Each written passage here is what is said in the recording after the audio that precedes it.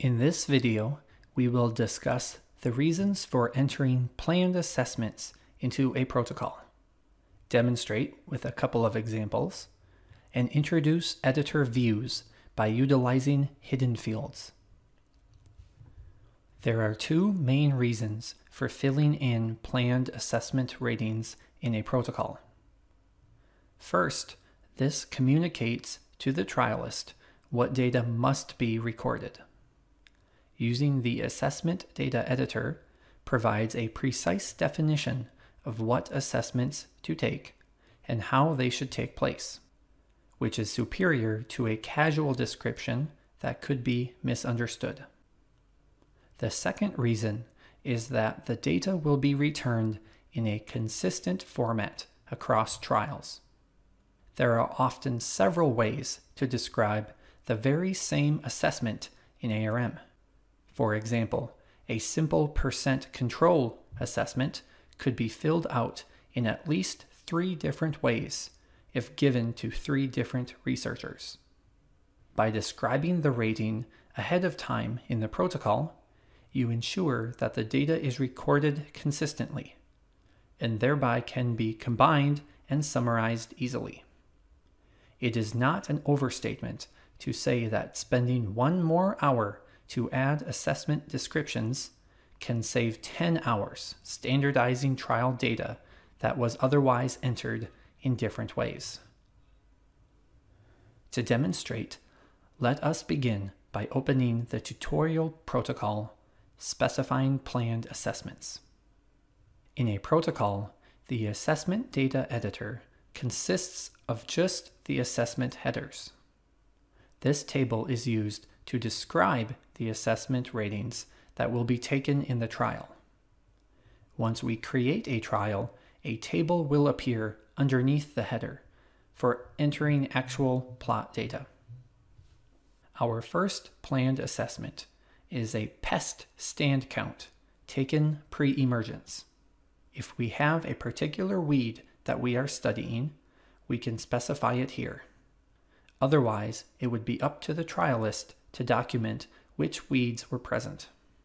Since we are not assessing the crop, we leave the crop fields blank. The description can be used as a short, free text description of the assessment. We are counting how many weeds are present, so the part rated would be whole plants, and then specify that we are rating our pest, not the crop.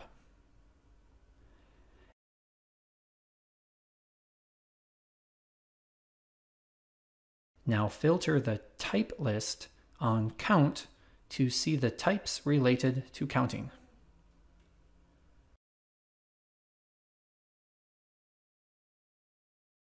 The unit is number of weed plants, and we would want the total number of weeds in the entire plot.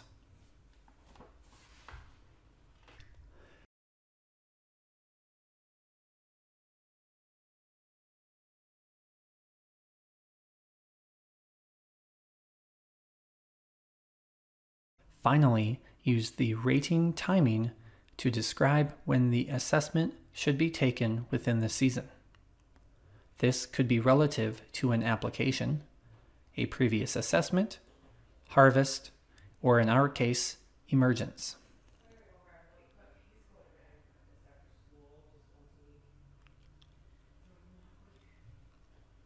Note that each assessment column corresponds to one individual rating or assessment.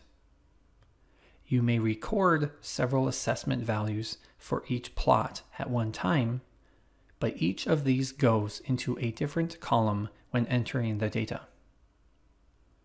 Our next rating will be a percent control knockdown a week after our treatment application. We are studying the same weed, so just copy those fields across from the previous column. Then enter a description for this assessment. We are still rating the weed plant, but this time recording the percent of weeds knocked down in the plot, relative to the check.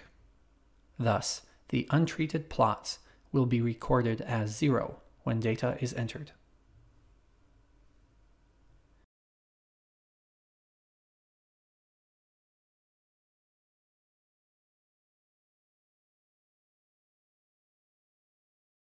The treatment evaluation interval defines the amount of time between a treatment application and this assessment rating.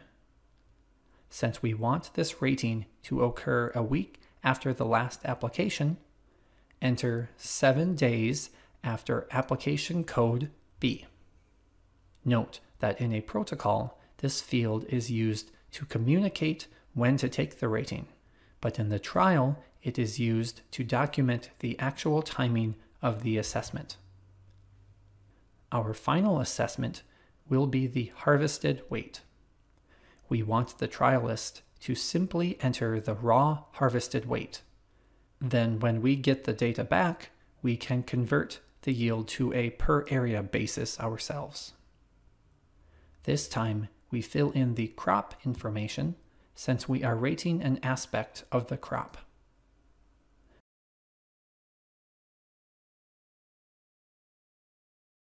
Again, the part rated, rating type, and rating unit are critical for describing the assessment.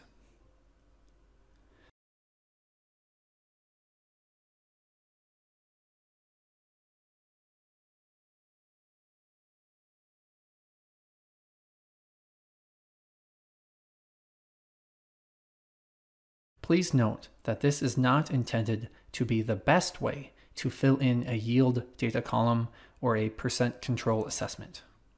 Everyone may fill the assessment header in differently, but the key is to enter the assessment description in the protocol so that all of your trials will use the same description when data is returned. You may have noticed that there are several fields that we never filled in, like the rating date or assessed by. In our case, these would only be filled in by the trialist, and maybe some of these fields you would never use for your type of research. ARM can hide these fields from your view, so are not visible on the screen. Right-click into a field and choose Hide Current Field to remove it from the table. You can even hide fields that contain information. Know that this is simply the view of the information in the study, so entered information is not actually lost.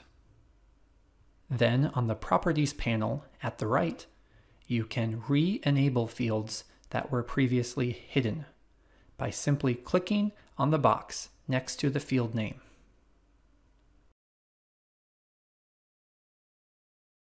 The choice of which data entry fields are visible and the way that they are presented on the screen is called the editor view in ARM.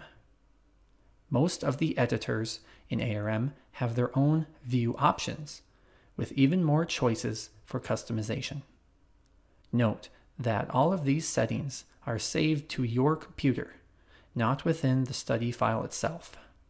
Thus, they may apply to any study that you open, and anyone else viewing your studies can have their own view of the information.